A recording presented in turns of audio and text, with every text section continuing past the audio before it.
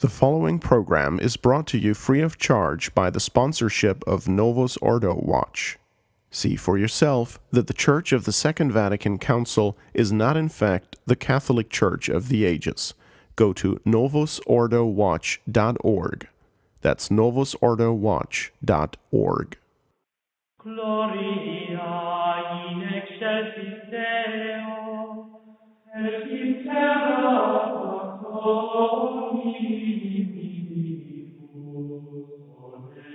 onevorum pacis.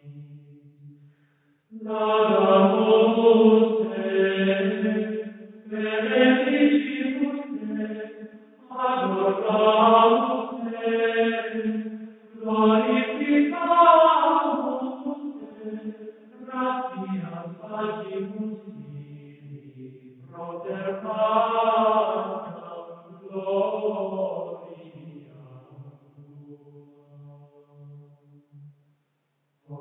tua. Welcome, ladies and gentlemen, to the Anti-Modernist Reader on the Restoration Radio Network, episode 0.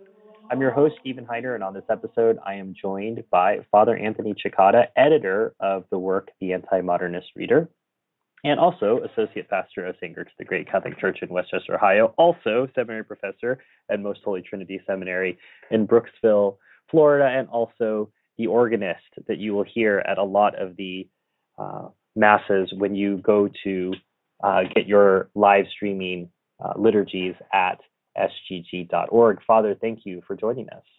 It's a pleasure being here. Restoration Radio is pleased to present the Anti-Modernist Reader free of charge to our listeners. This is, of course, episode 0. And as with all our 0 episodes, they're always free because we want to tell you a little bit about the reason and the purpose for the show. And in this particular case, give you some background to the book. And Father will be with us for quite a few of these episodes. Also, Bishop Sanborn. We're going to try to let the author of each article in the Anti-Modernist Reader speak about his piece for different shows. But Father Cekada was the editor for Volume 1 and will continue to be the editor for subsequent volumes. So I suppose we really need to start with Father and ask him what he was thinking when he started his body of work. I think it's significant, and he speaks a little bit about this in the introduction to the book. But why, Father, did you choose a particular style? Remember, for our younger listeners, there was a time before this thing called the internet, and this is where Father started to write. And when you started writing, Father, what were your intentions? What were your thought process? Did you ever think that anything like a book would come together? Well, I didn't have that idea particularly in mind. One of the things I noticed as a traditional Catholic priest, I started out in 1977 and started my apostolate in the United States, was that while you had some people who were very avid readers of books and who knew the issues very well, most people in the traditional movement did not like to read books. So I figured that if I were to begin writing something, it would be a series of articles, shorter articles on topics that would be of permanent interest to traditional Catholics, that would deal with the more important issues that we face. Because, in the apostolate, you have a lot of commitments. We traveled an awful lot. I taught at the seminary. I was also organist there for 2 years, and would go to all sorts of missions in different parts of the United States. So you didn't have time to sit and work on a book. And ultimately, you figure that your time would be better spent if you did some articles that were short and were to the point and would be of some sort of a permanent value to people. Because in the traditional movement already at that point, you noted that certain issues kept on coming up and kept on having to be dealt with. And if you had something short and succinct to give to people, it would help them understand the issues. Now, do you feel that your writing was mostly reactive at this point, Father, that, an issue would come up and that you would have, you were busy, you had to worry about the seminary and setting up a bunch of missions. I'm sure you didn't necessarily have the time to put together a list of topics and say, we need to cover all of these things. Did you feel like you were more reacting to controversies that were out there? Yes, and these things were born in reaction. People would raise this issue about, how can you be sure that the sacraments that you are conveying are legitimate and valid? Or someone asked a question, what about the question of the Pope? Aren't you disobeying the Pope? Or would criticize you for that. Or you'd have other odd things that would come up. At the beginning, there was a lot of confusion over the so-called Old Catholic clergy. These were ultimately descendants from a schismatic body in Holland, in Europe, and in Germany. And these men were trying to infiltrate themselves into the traditionalist movement. So with issues like this, you'd figure that, we're going to have these types of questions about the Pope, about old Catholics, about the legitimacy of our sacraments are going to keep on coming up. So we better address the issues. And so that was the job that I undertook. Well, and I suppose the follow-up to that is, and I should make sure all the credit goes to Father. Father named the series the Anti-Modernist Reader, and we had to divide up all the topics. So the very first volume deals with the papacy, because really that's the heart of all of our questioning. It always goes back to the question of authority and who is the Pope. And we'll have subsequent volumes on the Mass, the sacraments, and the issue of sedevacantism, and we'll have actually more volumes after that to keep up with everything that has happened since 2008. And that's because this project actually started back in 2006. This was something that made sense to me as one of those few people that Father pointed out that do like reading, and I needed to do my research by using books. I thought, everything's on the internet. And I thought it's ironic. It's very analog thinking, isn't it, Father, that I'm somewhat of a digital immigrant. So I know the internet, and yet I still wanted everything in a book. It's the same yes, way, I still take out paper to take notes instead of doing it on an iPad like one of these young people would do. Well, like so many people of your generation, you want to have things both ways. So I suppose. Can't resist. So the idea of having this book, I suppose in a way was a bit of selfishness. I felt that I could really use a book like this, but I knew that there were other people like me that would take something like this and have a cohesive vision. It's all well and good to go, and you can still, there's nothing in the book that isn't available for free online. So if you go to traditionalmass.org, you can click through every article that we're going to talk about this season and next season and the season after on the Anti-Modernist Reader. There's nothing embargoed.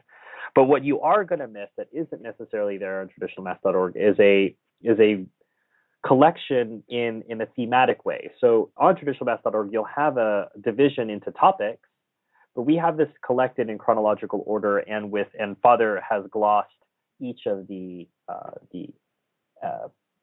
articles that are in this present volume. So I think that's really important. I suppose the other consideration there, Stephen, is that it frequently happens for people like myself, like yourself, or readers, that you simply find it, even though you can find stuff on the internet, there is simply nothing like a book for certain types of research, that you want to have the thing in your hand, you want to flip back and forth between different pages and make comparisons. So it has, there's this idea of certainly ease of use and of permanence as well. I know that when I take a theology manual to research some issue in dogmatic theology, I find it much more convenient to simply take some theology books off the shelf and to go through them a little bit. One could find these texts on the internet, but actually physically having them and being able to flip the pages back and forth and compare and contrast gives you a certain depth of understanding that you don't get simply by reading something once on the internet. Well, now you're talking about highlighters and putting flags in different pages and index cards, and that's very old school, isn't it, Father? Alas. At least we don't have feather pens. This is true. So, again, this is just a zero episode where we just want to give our readers a chance to understand the reason behind it. The Anti-Modernist Reader has not been for sale. It was only available to the people who helped fund its publication, and it was a successful crowdfunder that we had, along with Father Cekada's successful crowdfunder for Work of Human Hands. So it seems that there's an appetite for books, Father. I mean, I can't imagine. I mean, we look at the miracle, I use the word small m miracle of crowdfunding, but the idea that you could simply put it out there and say, look, there's a great book that needs to be published. Do you want it to be published or not? And people basically vote with their dollars before the book's even published. I think that's a really great thing that not only validates the reason for having the book, but basically guarantees that the project isn't going to lose money, which is what book publishing is famous for. Yes, that's right. That's right, and that's something we've seen with this project and with the Work of Human Hands as well. So it's very encouraging.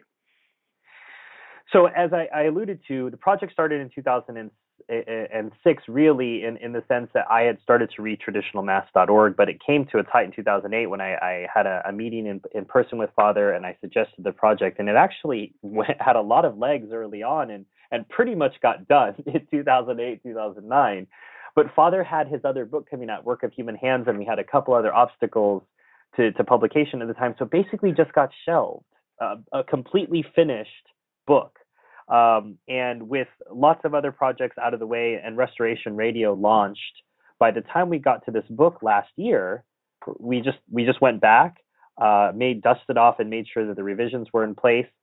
Nicholas Wansbutter also put a third set of eyes beyond Father Cekada and eyes in the original, one of the original proofreaders, and was kind enough to write the back cover copy for both the hardback and the paperback version. And it was interesting because when the project was finished originally, we still had Benedict XVI, so we hadn't even had Francis in it. And I suppose even with everything focused on JP2 and Benedict XVI, Father, this isn't, as much as Chaos Frank would like this to be outdated, I don't think the Anti-Modernist Reader is rendered outdated simply by the Francis pontificate. I suppose it's almost in a way just a milder version, say, well, this is what happens with these two guys. I mean, I don't even know what the composition of Volume 1 would have looked like if we'd had all the Francis commentary in there. Well, that's for sure. But again, it's the nature of the way the different articles were written was to set down what the permanent principles would be that could be applied to Paul VI or JP2 or JP1 or Benedict XVI. And that's always was my idea in the way that I formulated these articles. Why you would take certainly the minor, as it were, of the argument of the theological proposition that you were making, which you could take from the words and actions of Ratzinger, Paul VI, or JP2. Nevertheless, the major part of the argument, the general principles, always remain the same. So you even though the cast of characters for the minor argument may change, the conclusion comes out the same. and that's how it's supposed to work. Well, and as we said, the Anti-Modernist Reader has not been for sale, but it will be for sale. A limited run will be available at sggresources.org.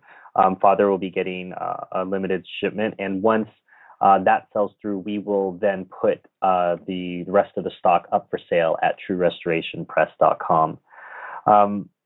Father, I may not have had a chance to say this publicly, but again, thank you for all your work that you've done over the years. It's sort of tapping away at typewriters back when those inventions existed, because that's really, when I look at this book, and I'm holding a copy in my hands, obviously, but when I look at this book, this is really you, Bishop Dolan, Bishop Sanborns, working because you thought this, you'd print out a pamphlet to give out at your parish or to mail out to people.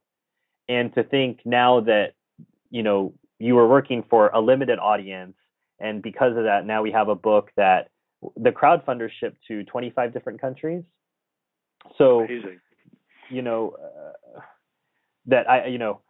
There's some, think of, for anyone else who is typing away at a typewriter or who's working away at a word processor or now a computer, that you really never know what's going to happen to work that is really important.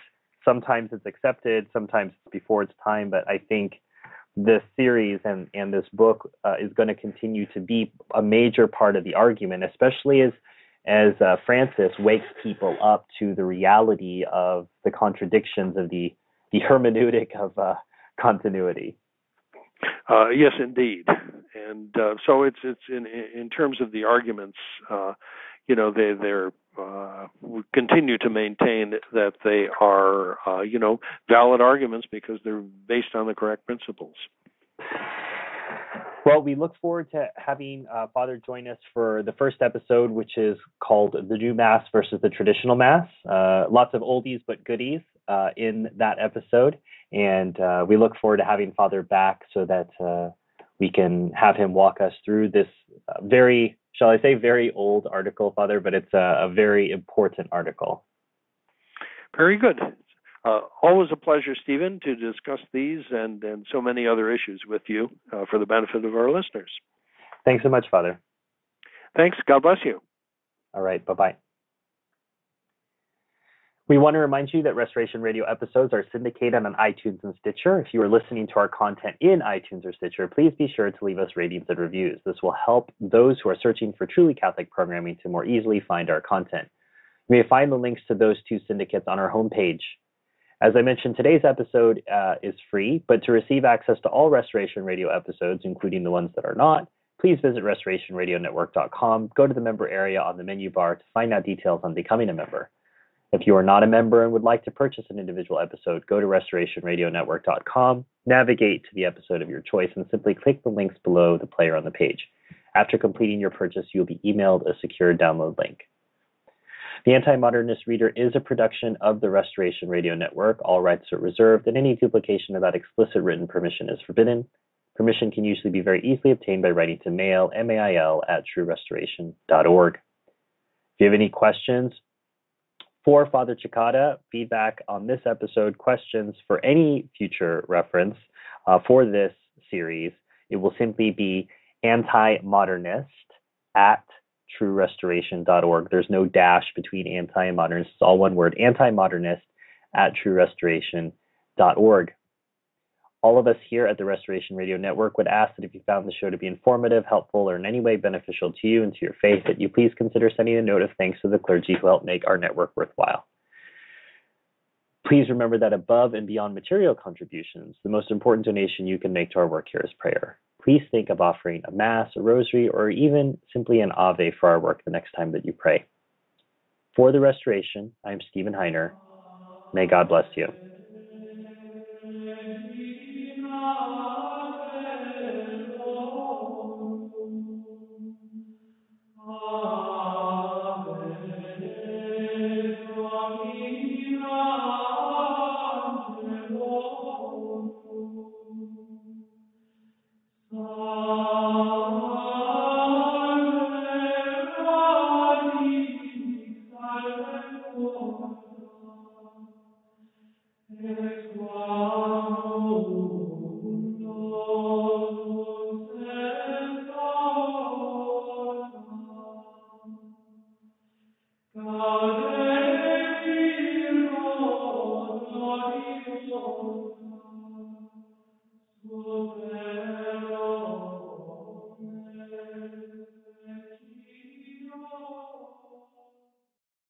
This program was brought to you free of charge by the sponsorship of Novus Ordo Watch. See for yourself that the Church of the Second Vatican Council is not in fact the Catholic Church of the ages. Go to novusordowatch.org. That's novusordowatch.org.